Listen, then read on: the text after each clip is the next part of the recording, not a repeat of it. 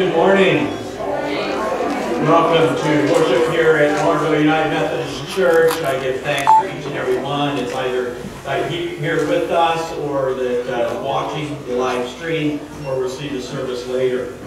Several announcements. One, Charmin Road back there is getting pictures for a new directory, and if you need a picture taken, she's available to do that today. And then on February 20th, we're going to do a potluck meal and then go through the building and mark things that we are moving or are not moving.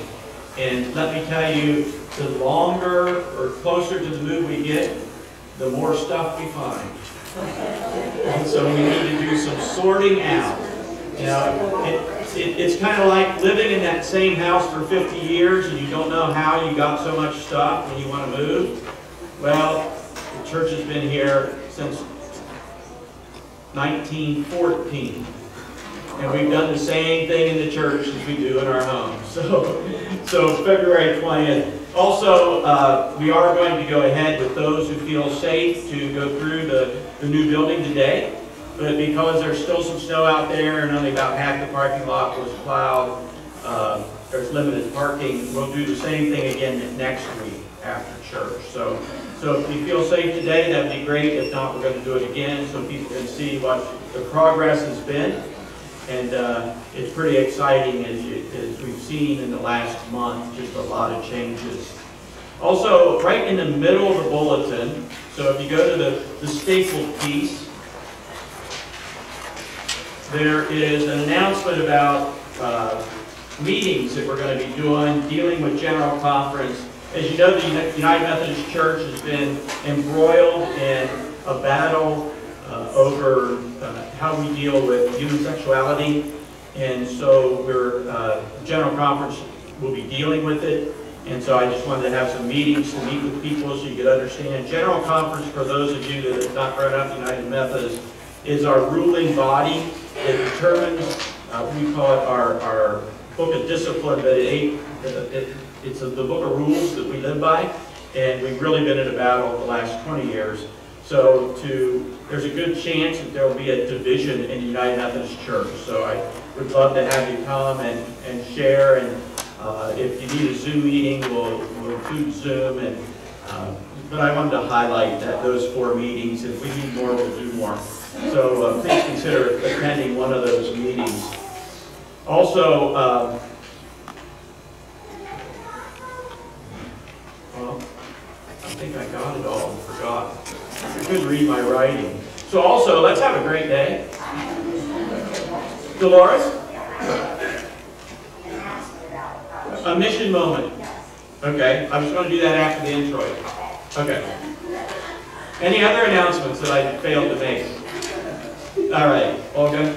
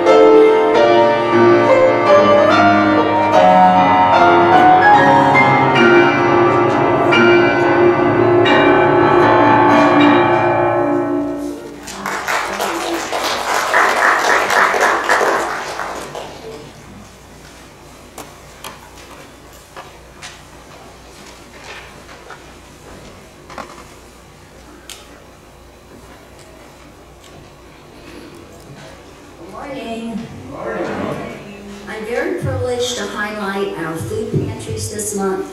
That's the February mission focus, the Anthony Wayne Community Food Pantry, as well as the Zion United Methodist Church Food Pantry. I have a quotation on my refrigerator that reads, "Compassion leads to action."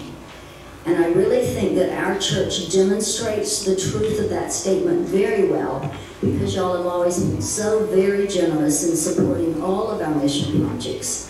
The Anthony Wayne Food Pantry assists about 100 families a month, while the Zion United Methodist Church assists about 35, with about 90 of them being children. They also accept monetary donations, and if you choose to do that, you could just write food pantry on your memo line. Better than I believe that God's Word really explains unselfish giving. So I wanted to share 2 scriptures with you. The first is from Hebrews.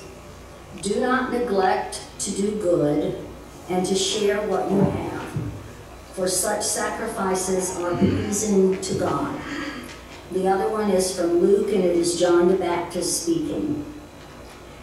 "Whoever has 2 shirts should share with people who do not have any, and whoever has food should share it with those who are hungry." I know we'll all be blessed with this mission project. Thank you.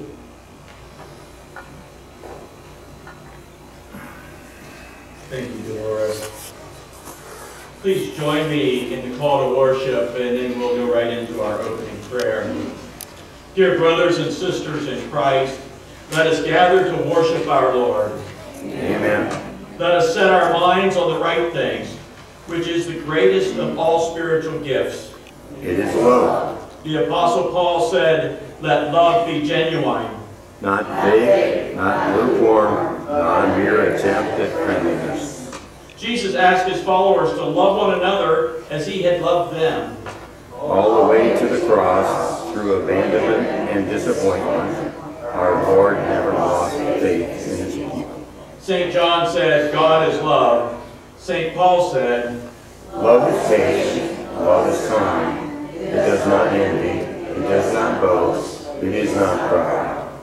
"Love does not delight in evil, but rejoices with the truth. It always protects, always trusts, always hopes, always perseveres." Let love be genuine. Amen. Heavenly Father, I pray that in the power of the Holy Spirit, that I may learn through obedience to develop the exquisite characteristic of Christ-like love in my life, so that you would be glorified and others be drawn to you through your love reflected in me. In Jesus' name I pray. Amen. Please stand.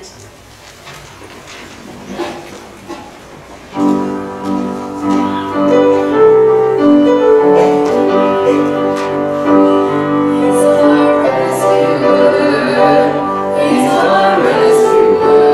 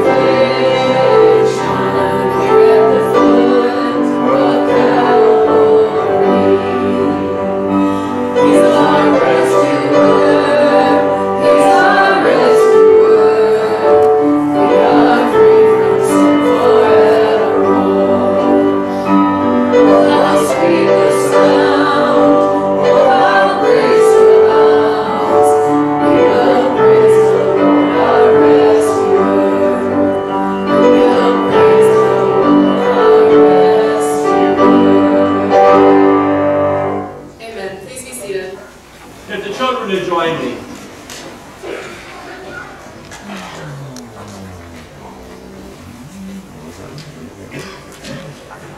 Man, I wish everybody here this morning had your enthusiasm. That is great. I don't think any persons have run up to hear a sermon before, so thank you.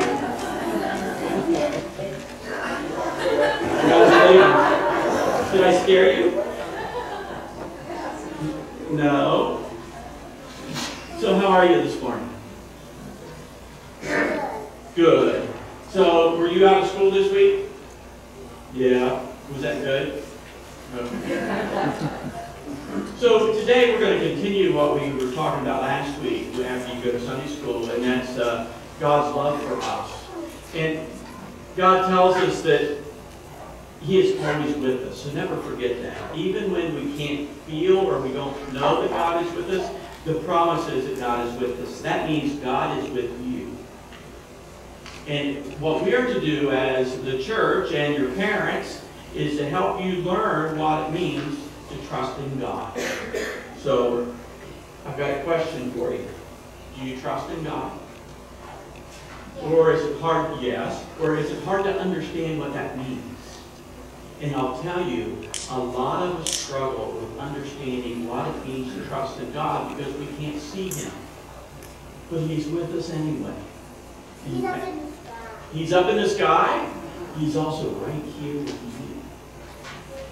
you. Yeah. He's not just in the sky.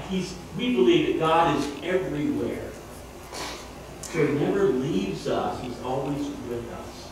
So never forget that. So as you grow up, as you get older, trust in God, for He's always with you, no matter what is going on in your lives.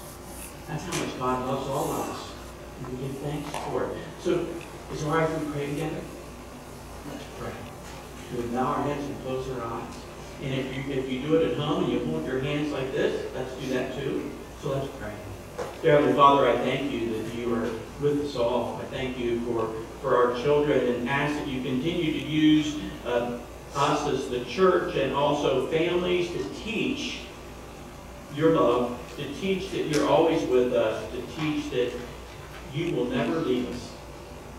And we thank you for that. So bless and watch over the children who are here this morning and all the children of our congregation as we give you thanks in Jesus' name. Amen. Thank you for listening. You can go now.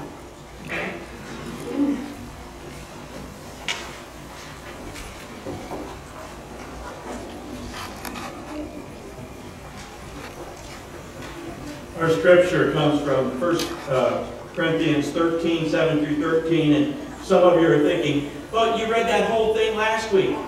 Well, I did, but I only got half done with the sermon. So we're going to do the second half. Really, that's not quite true. I knew I would get through all the way through it. So let's hear God's word. Love never gives up, never loses faith, is always hopeful, and endures through every circumstance. Prophecy and speaking in unknown languages and special knowledge will become useless, but love will last forever. Now our knowledge is partial and incomplete, and even the gift of prophecy reveals only part of the whole picture. But when the time of perfection comes, these partial things will become useless. When I was a child, I spoke and thought and reasoned as a child. But when I grew up, I put away childish things. Now we see things imperfectly, like puzzling reflections in a mirror. But then we will see everything with perfect clarity. All that I know now is partial and incomplete. But then I will know everything completely, just as God now knows me completely. 3 things will last forever: faith, hope, and love. And the greatest of these is love. Let us give thanks for the reading and the truth of God's word. Amen.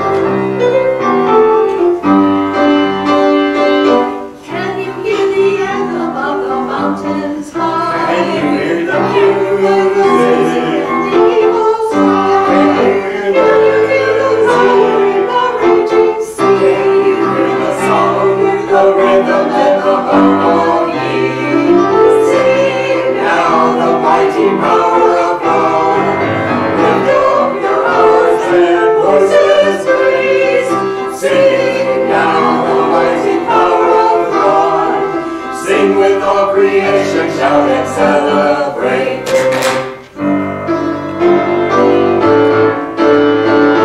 Can you feel the rhythm of your beating heart? Can you sing with others? Let the music start. All of God's creation has a song to sing. Will you join the dance and let the praises ring? Sing now the mighty power of God. Lift up your voice and voiceless praise. Sing now the mighty power of God. Sing with all creation, shout and celebrate. Sing with all creation, shout and celebrate. Sing with all creation, shout and celebrate. Sing with all creation, shout and celebrate. Let there be praise.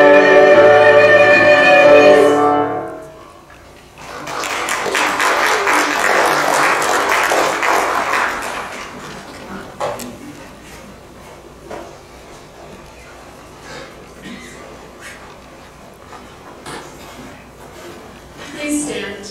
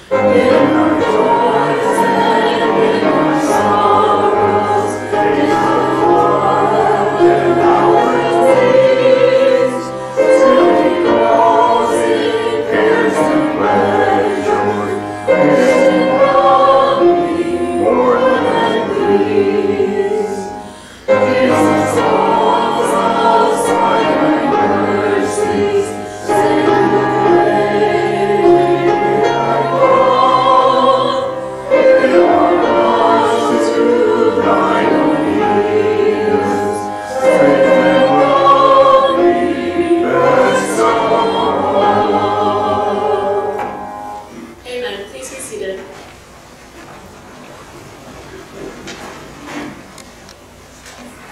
As we move into this time of prayer, please remember everybody that's printed in our bulletin, keep them in prayer as and ask that God would watch over each one. So let us turn to the Lord in prayer.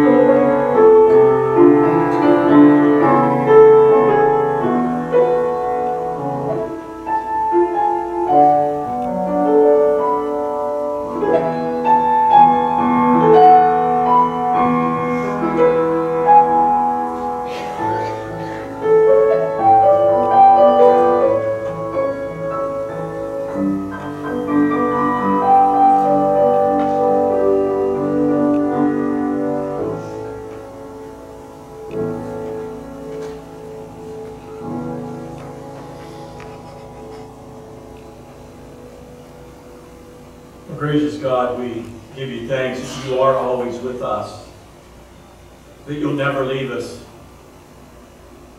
and you desire for us to know the fullness of your love.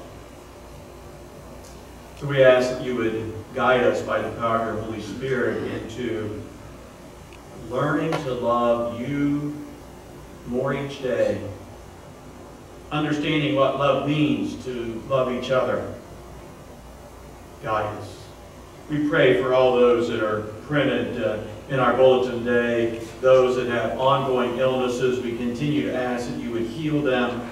Those that are struggling in many different ways, that you would minister to them and use your church, the body of Christ, to reach out, to provide support, to love unconditionally.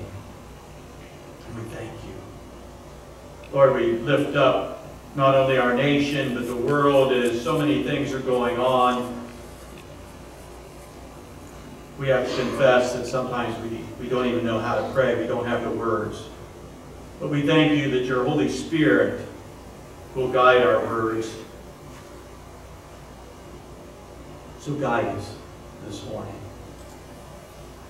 Guide us in every moment as we invite your Holy Spirit to empower us for your purpose, to teach us as Jesus promised, that we may be your people for your glory, for your honor.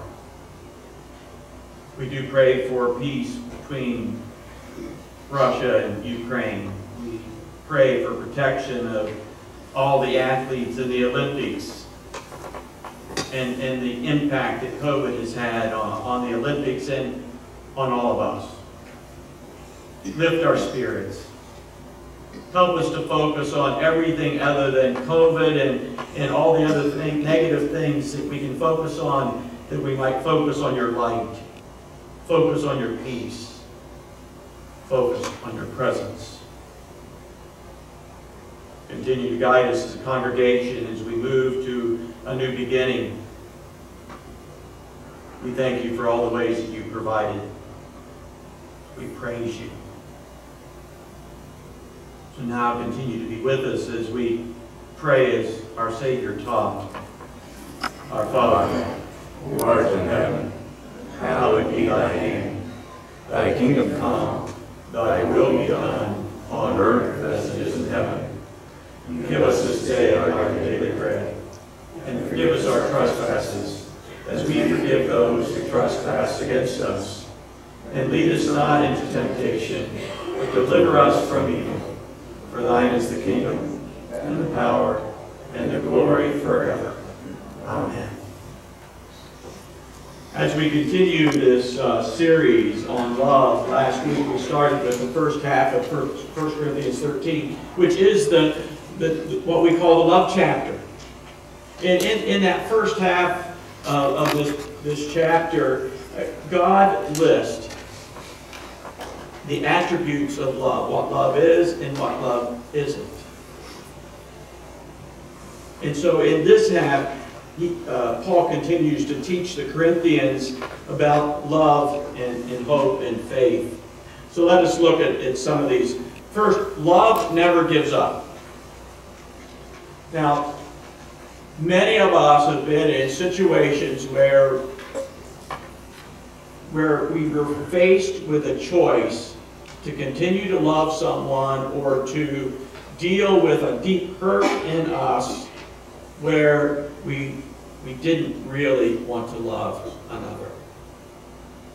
But what God is telling us, that true love never gives up. And so one piece of this is that the promise, I would say it's more than a promise, the fact is God's love never gives up.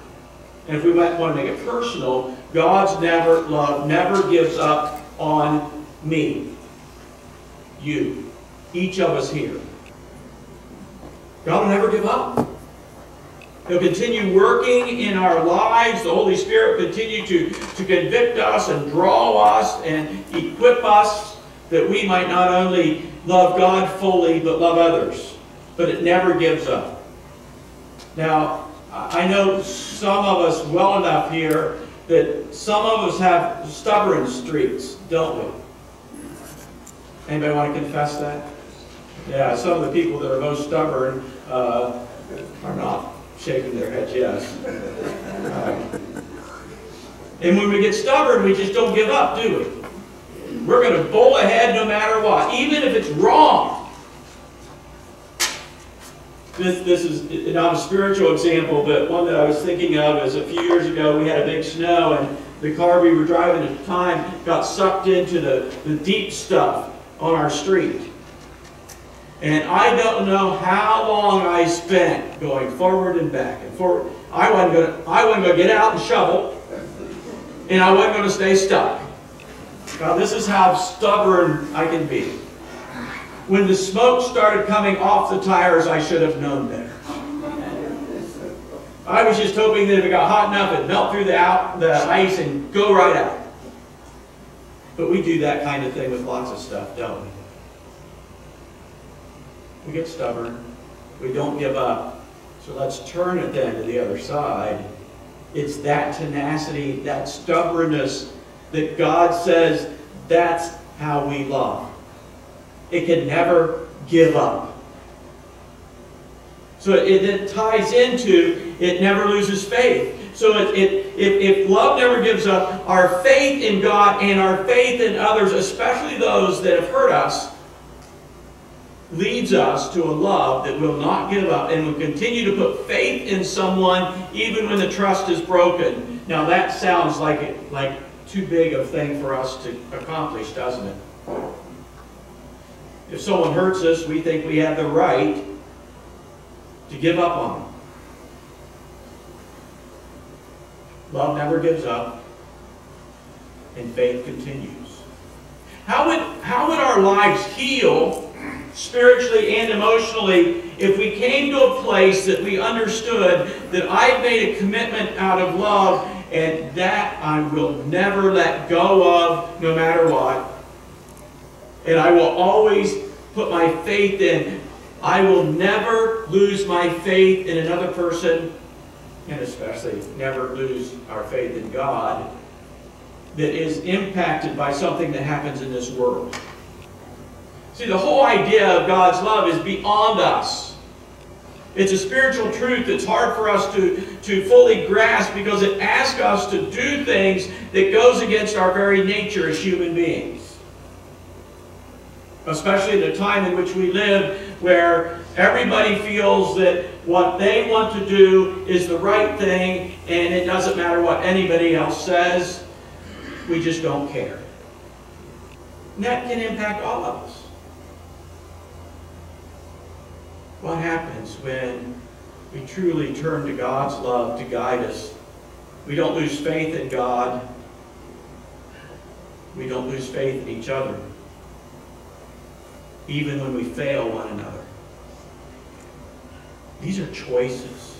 Living by faith is a choice. Trusting in God is a choice. God invites us to make those choices that He may bless us in every circumstance.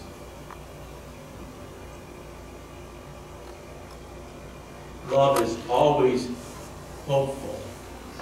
So if we go back to one of those circumstances in which we've been hurt deeply, love never gives up, never loses faith, and is always hopeful. Hopeful for reconciliation, hopeful for redemption. It took me quite a while in dealing with my biological father, who was an alcoholic. I had given up. We were abandoned. So it took a long time to come to a place of saying, I forgive you. Now here's how confusing that can be. We were having lunch, and I was in my first church. This was probably 1982, and he wanted to have lunch. And when he got there, he'd already been drinking. And so I said, I forgive you. And he said, well, maybe we can get together again. And I was young enough at that point that I used an excuse, until he stops drinking, I'll never see him again. Don't we get that way? Aren't those real responses? But what God says What I had to learn, sometimes the hard way, is I choose to love.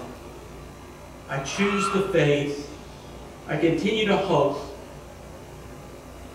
for redemption and reconciliation.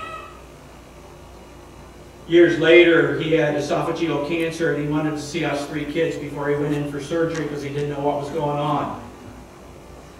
And he told me later, he didn't tell the girls this, but I visited him after the surgery, and he basically said, you know, 12 years ago I took my last drink, but I couldn't get a hold of you. Now, here's the mixed piece of all this story. Anybody who really wants to find a United Methodist pastor can find him. I mean, the information is public.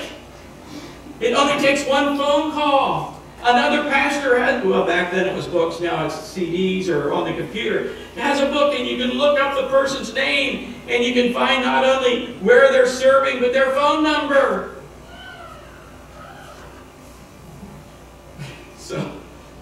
So it gets difficult. So it's interesting. I finally, our daughter pulled a book off of a bookshelf. It was, and Pam told her that it was one of my books when I was young. And she opened it, and she said, "Mom, I thought this was one of Dad's books. Who is Mike Brock?" We were adopted, and I never told her. Didn't think about it. The whole thing was out of my mind. I made a choice. It wasn't God's type of choice, but I made a choice. And so cancer returned, and I decided it was time for Pam and the kids to at least meet him once. It just so happened that we went to lunch, and where did he pick? The same restaurant as in 1982. When I said, "I won't see you again," in myself, I didn't tell him, "I won't see you again until you quit drinking." We go through those kind of really tough times. And the promise is, if we'll continue to focus on God, if we choose to love, choose to live by faith, choose to hope, we'll get to the last piece of what love is. Love endures every circumstance. So how many of us might have, there'll be different stories, but similar hurt, that we would like to put away, that we'd like to not just put it away, to be done with, never to get it out again. The way to do that is to discover and to choose the power of God's love, the power of faith, the power of hope, and the endurance that God will give us through those circumstances. And we'll be free. So ask yourself, do I want to be free? Oh, I can answer that. Of course we want to be free. Don't we? God sets us free through His Son. There's no greater choice of loving, living by faith and hope and endurance than Jesus' choice to go to the cross. Think of that. Today is a Communion Sunday. So we're reminded of that choice that Jesus made for every one of us here. No matter what.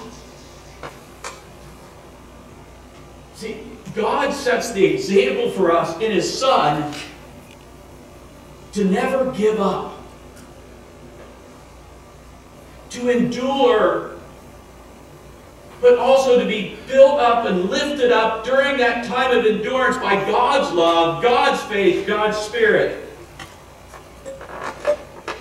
So let's don't ever give up on God's love. Even when life seems at its very worst. Because the promise is, God is with us. So I'll ask again, how many of us have some of those same kind of scars those same kind of hurts that have never been fully healed. And I can say personally, God will heal you if you allow it. Because that's what love really is. So let's never, ever forget that God's love is beyond anything we can understand, but it's not beyond us learning more about it every day. The rest of this is, I knew this was going to be a long series. So with communion and with going to the building, we get to read this scripture again next week. Remember these words, the last verse, and we'll focus on some of these things next week. 3 things will last forever. Faith, hope, and love. And the greatest of these is love. As we celebrate communion today, as we receive the bread and the cup, we are reliving, we are being reminded, we are celebrating what God did for us through His Son. Part of His plan from the beginning, because the Word tells us that God planned for our redemption before we were born. And this is the reason. The reason is God created human beings to make a choice, so He already had the answer in place if the human beings created would fail. The same is true for each of us. The bread and the cup are the reminder that God loves us and redeems us in every failure. When we fail, God is there to pick us up. God is there to redeem us. God forgives us. So let us pray as we prepare for the celebration of Holy Communion. Dear Heavenly Father, we thank You for Your truth. We now ask, as we confess before You, to forgive us.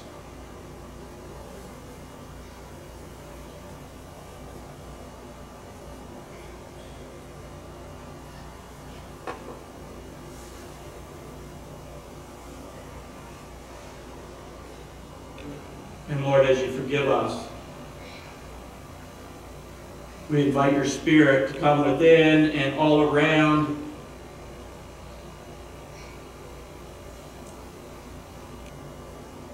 to teach us the fullness of Your love,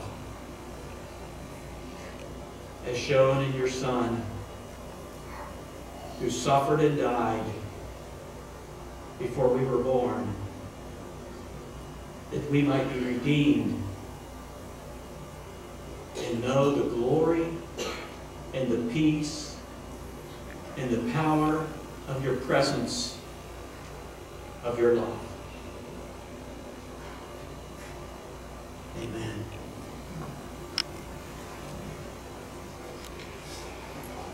On the night that Jesus was eating that Last Supper with His disciples, He took the bread and He broke it. And then He took the cup and He poured it. This, the body and the blood of Christ, we set apart and we consecrate it for its intended purpose, and that is to remind us of His love, as Jesus said, "This is My body which is broken for you." So if you peel the top off, this is the body which is broken for you. Take and eat in remembrance of Him.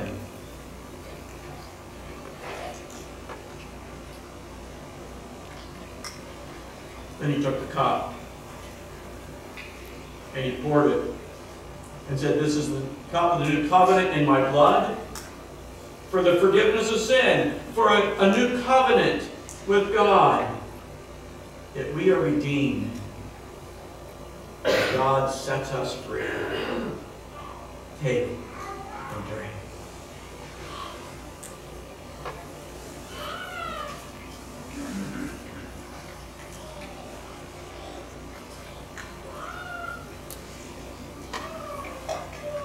Let us pray.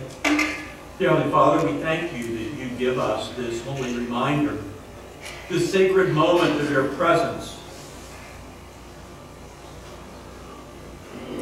Lord, I pray that each and every one of us has experienced your light this morning. And no matter what we've gone through, we accept the reality that your love is beyond anything that we can imagine, and that you love us. And Lord, we love you. In the name of Jesus. Amen.